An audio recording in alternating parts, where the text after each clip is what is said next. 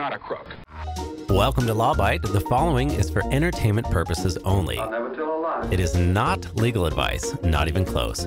And now for the very finest in idiotic legal news and commentary. This is Law Bite.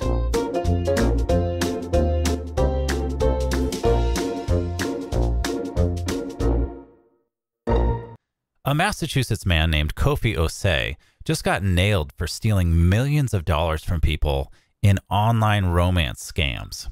Now, what's an online romance scam? Well, basically, it's where you post a fake profile looking for love. Now, a real person falls in love with that profile, thinking it to also be real. Then the fake profile starts coming up with a sob story and asking for money, which I think is always a tremendous way to start a relationship. Now here, Mr. Osei, the Massachusetts guy, he would pretend to be, for example, an overseas oil worker looking for love. Now in the midst of his torrid internet affair with a nice lady from Pasadena, his oil rig would explode. Oh no.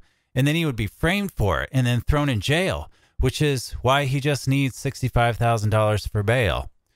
Okay. Now, personally, I've been scammed, but this one would just pass me by. For example, in my younger years, if I had fallen in love with some fake internet ballet dancer and she just needed $65K because her ballet studio got burned down, what I would probably say to her was, well, that sucks. Hope you find the money. But that's because I had no heart. Also, I didn't have any money. But some people do have a heart and money, and they want to share that money with the people they love.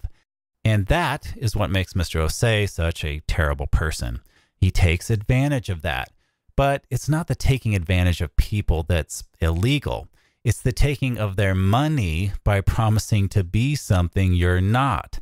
For example, if you really were a swarthy oil worker who sustained a freak explosion, became caught in a web of international espionage, and then was unjustly thrown in a Turkish prison, if you really were that, which is possible, then there's no fraud. Keep the $65K. But if instead you're actually just a dude covered in Lay's potato chips on your basement couch, then there's a problem. And that's why Mr. Osei is going to prison for 4.5 years. By the way, while he's there, please don't give him any money. He's not an oil worker. Until next time, this is Law Bite. See you then.